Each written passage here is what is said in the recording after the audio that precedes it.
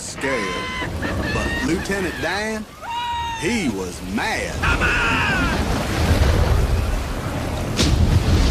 You call this a storm? You'll never see this boom! Hurricane Carmen came through here yesterday, destroying nearly everything in its path. And as in other towns up and down the coast, Biola Battery's entire shrimping industry has fallen victim to Carmen and has been left in utter ruin.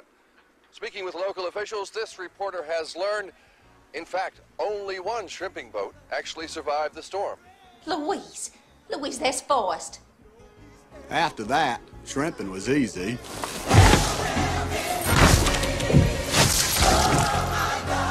And since people still needed them shrimps for shrimp cocktails and barbecues and all, we were the only boat left standing.